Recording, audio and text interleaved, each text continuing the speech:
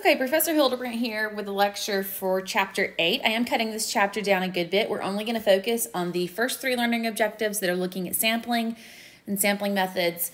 And we are not going to do learning objectives 4 and 5 on the central limit theorem.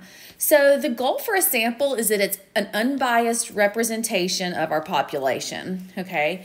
The first part of the chapter spends some time talking about why we do sampling. So just really quickly, some of the main reasons are sometimes it just takes too much time to study an entire population if it's really large. And it could be cost prohibitive, right? It could be very expensive to try to study the entire population. Or some of our populations are infinite. You know, think about like all the gallons of water in Lake Erie. It is absolutely impossible to study every single gallon of water in Lake Erie and test it for bacteria or something like that. It's just not possible. Also, sometimes testing of our populations is destructive. So think of a winery, right? They bottle up this wine, they let it age for a bit, and then they're going to sell it. Well, before they do that, they're going to test it and make sure that the wine has the flavors and the characteristics that they're looking for. But they can't test all of the wine. They wouldn't have any left to sell. So those are just some of the main reasons. So make sure you go back through the first part of that chapter and review Learning Objective 8.1 on sampling methods. So I'm going to move us forward to Learning Objective 2 on sampling errors. So while we do hope that our sample is a good representation of our population, it is very unlikely that it's an exact representation. So it's unlikely that the mean of the sample will be exactly equal to the mean of the population. So due to that, we have what is called a sampling error. So the difference between our sample statistic and the corresponding population parameter that it's supposed to be representing. Here's an example. We have this inn called Foxtrot, and we're looking at the number of rooms they rented each day in June. And if we take the entire 30 days of June, we find that the average number of rooms rented, or mu, is 3.13. However, if we take 3 random samples of 5 days each, we might come up with sample means of 3.8, 3.4, and 1.8. So the difference between the sample mean and the population mean is called the sampling error. And so you simply take your mu, your population mean, and you subtract x bar, your sample mean. And so sometimes your sampling error will be positive if the sample mean is greater than the population mean, and other times it will be negative.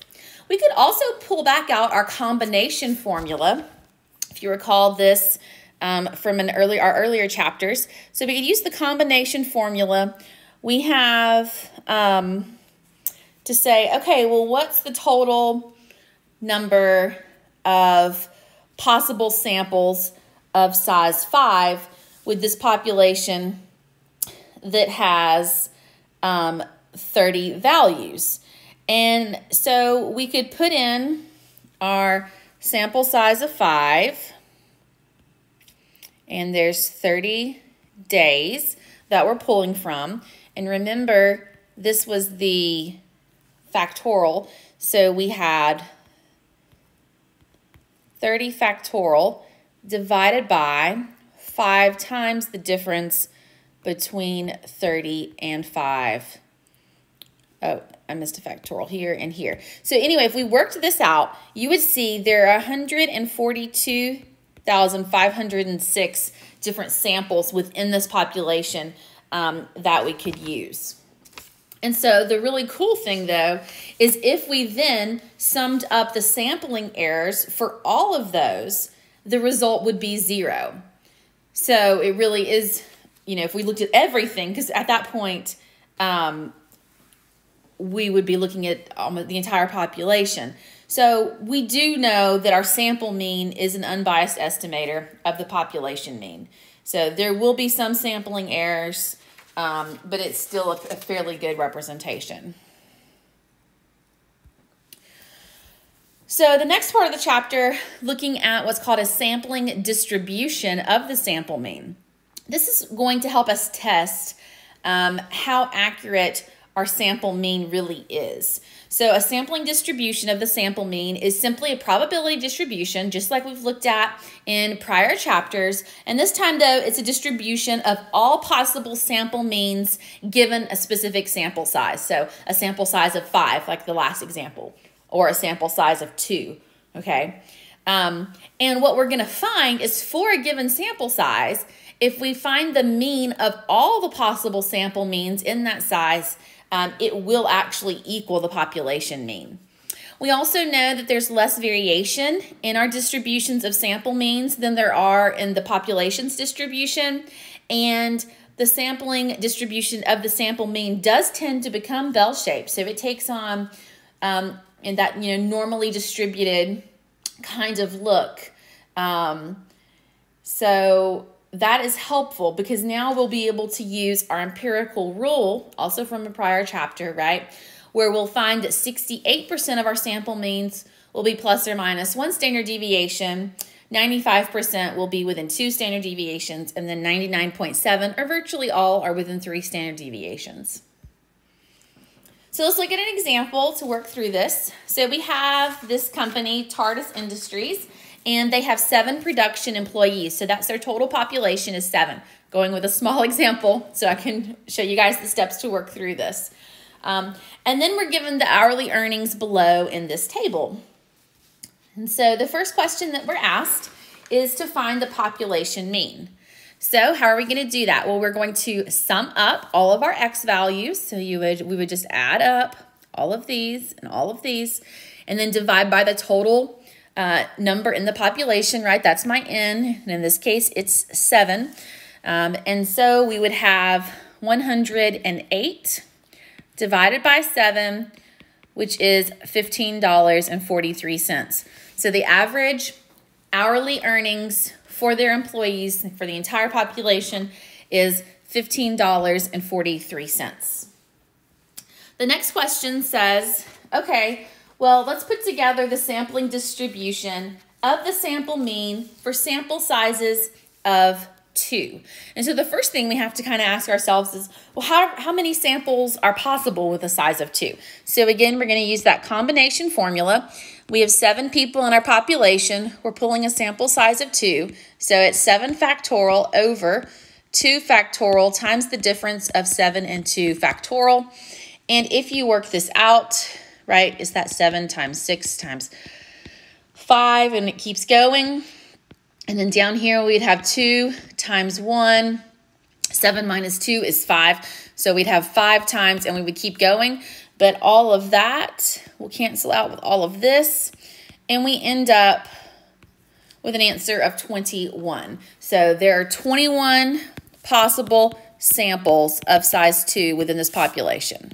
So 21 possible samples. So let's list them all out.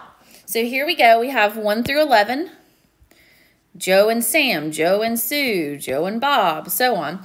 And then we kind of need a line like right here, because now here we have 12 through 21. So these are all the different possible sample sizes of 2.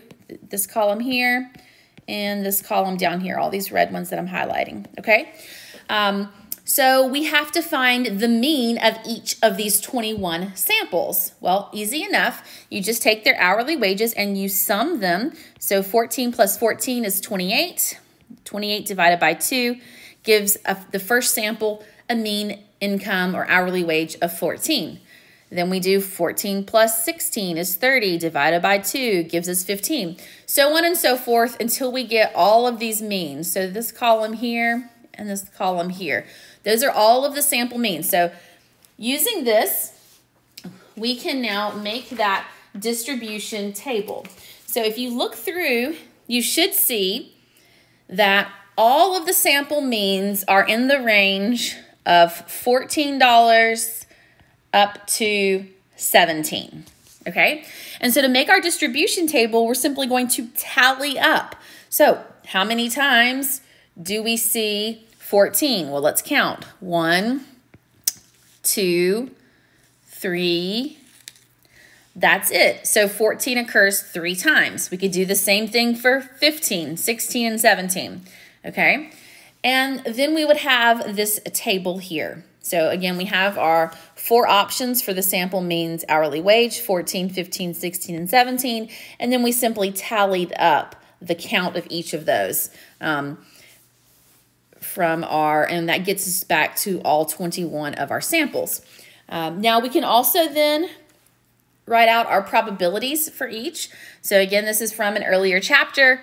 Recall, we take the number of times it's occurring, the total possible times it could have occurred, so 3 of 21, for a probability of an hourly wage of $14 of 0.1429.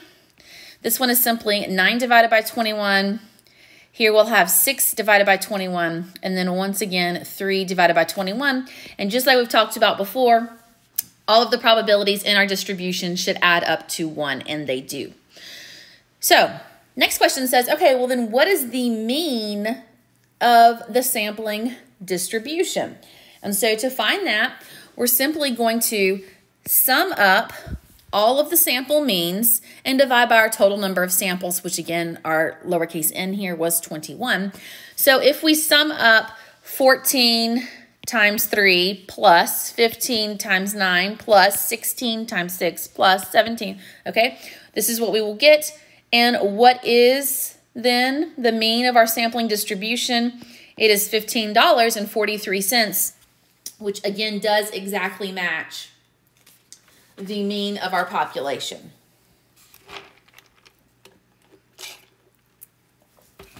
So the last question said, okay, well, what observations then can be made about our population and about the sampling distribution? Well, again, the mean of the distribution of the sample means, $15.43, was exactly equal to the mean of the population. Looking here, we've graphed them. So this first graph is your probability distribution, and the second one is the distribution of the sample mean. And you will see there is less spread or variation in the distribution of the sample mean. It's ranging from $14 to $17, whereas our population's distribution was 14 to 18, so it's a little more spread out.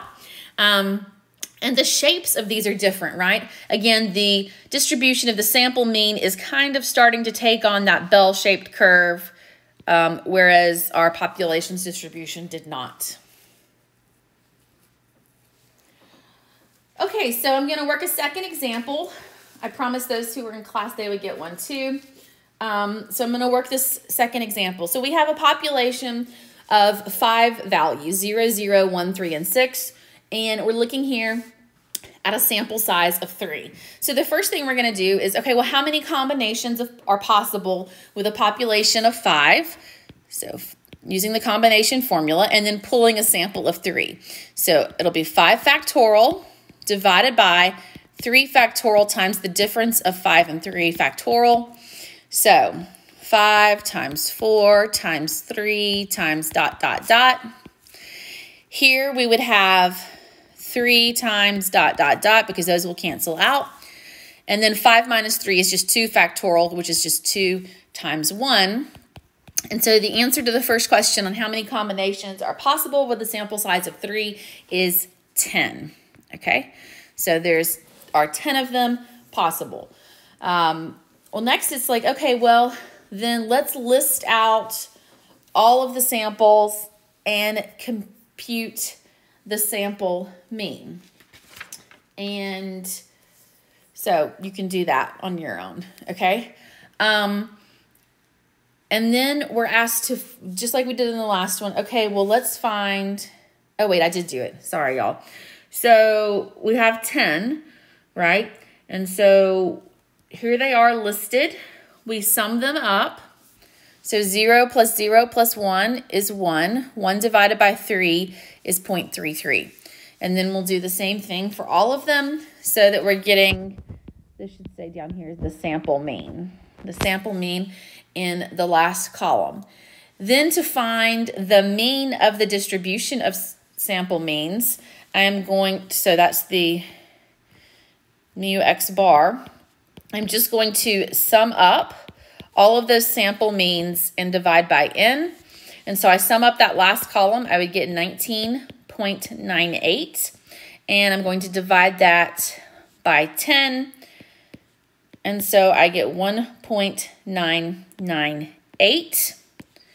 Okay, and if I were to just calculate the mean of the population, so my mu, if I added up all those values, you would get to 10, and there are 5 total numbers, right, in our population, and so I get an average of 2.0. Now, it's not 100% exact, but it's fairly close. We are dealing here with a really small population, and so that's why.